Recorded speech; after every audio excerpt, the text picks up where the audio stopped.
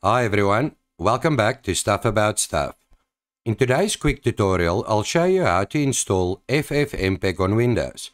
This will make FFmpeg available for Windows directly, and even in your Anaconda and Python environments running on the machine.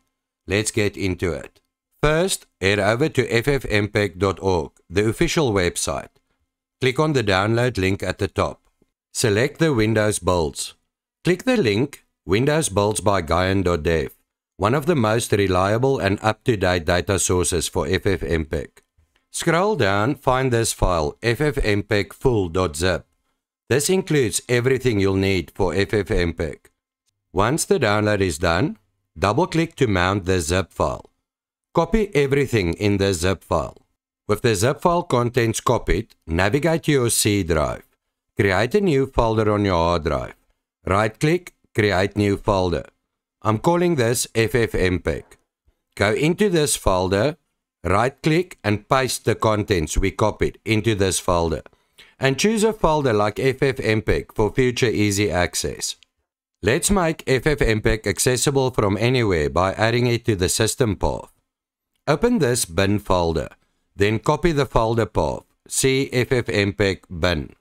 On the Start menu, click and search for Environment Variables.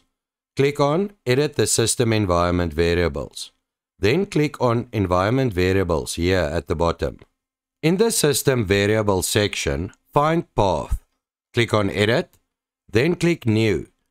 Paste the path we've copied, see FFmpeg bin. Then click on OK on all the windows to save your changes.